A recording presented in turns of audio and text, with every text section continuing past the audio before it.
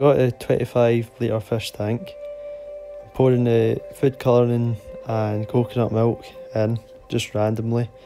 I was trying to do the 2-layer effect with the salt water at the bottom, but it didn't really work out. I'll need to maybe try it again sometime. But for a first attempt, it's worked. As you can see from this footage, this has been edited in After Effects. And of course I've flipped the footage, so this is technically upside down, but it creates this cool kind of explosion plume effect.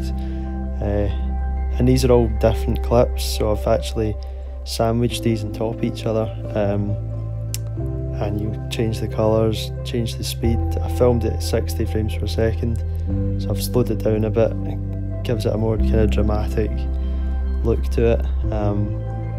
But I mean, it's a special effects technique that's been going on for ages. They've used it in the Indiana Jones films, loads of films. In fact, they're still using it today, and it is really effective.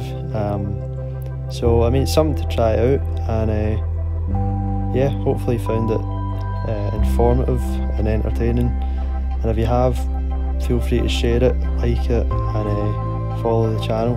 But yeah, so there you